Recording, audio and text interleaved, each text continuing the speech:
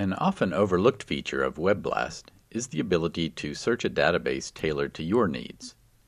Maybe you want to search just one organism, or a larger taxonomic group, or exclude certain organisms. Maybe you want to search only proteins with solved structures, or nucleotide sequences of a given length range, or only sequences with PubMed references. All this can be accomplished in a few quick steps, and the more concise BLAST output not only makes it easier to find the hits you want, but may allow you to analyze more queries in a single search because of the smaller database. Let's look at two example databases. Say you want to search annotated genomes from primates.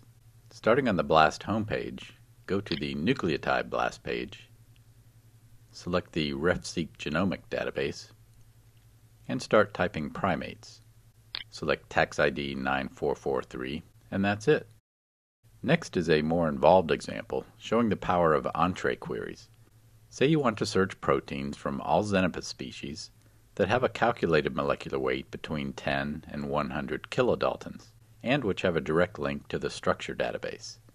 I'll start on the Protein BLAST page, keep the default database NR, type Xenopus in the organism field, select tax ID 8353, and add this Entrez query, 10,000:100,000, followed by the field molecular weight in square brackets. Then in all caps, AND, followed by protein structure and the filter field. That completes our second example database, but I want to give you a few more tips on using Entrez queries. You can use this range syntax, that is the colon, with other fields, including sequence length. Note that sequence length works for nucleotide databases as well as protein. And since I mentioned it earlier, you can restrict your search to sequences with direct links to PubMed by using the term protein PubMed filter or nuccore PubMed filter if searching a nucleotide database.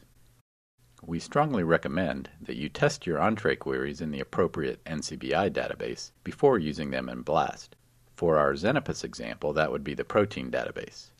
I'll search with this query, Xenopus organism, and the molecular weight range and protein structure filter.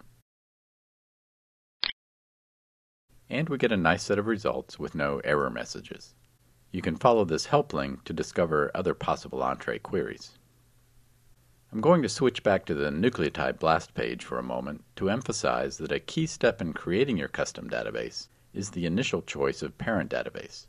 For example, if you want to search WGS, the whole genome shotgun contigs, be sure to change from the default NT, which excludes those records. For WGS searches, Entrez queries are not allowed, but other options are available.